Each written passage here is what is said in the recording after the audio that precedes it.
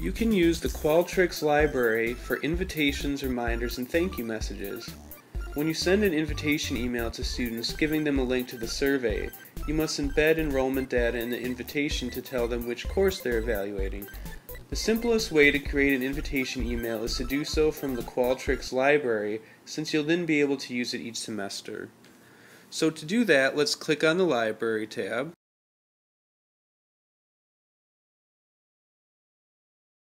Click on the Message Library icon.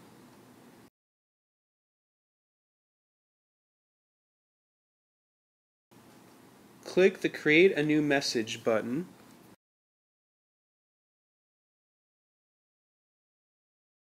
And choose Invite Emails as your category.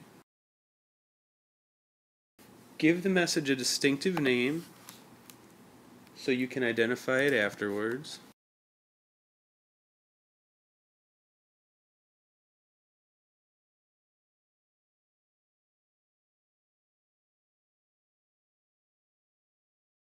Click the A Smart Text icon.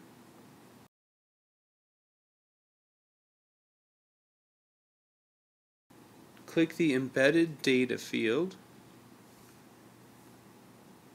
for inserting fields such as class name, instructor name, and class number, which includes the course section number. Note that you will have to click on this icon every time as you add each field.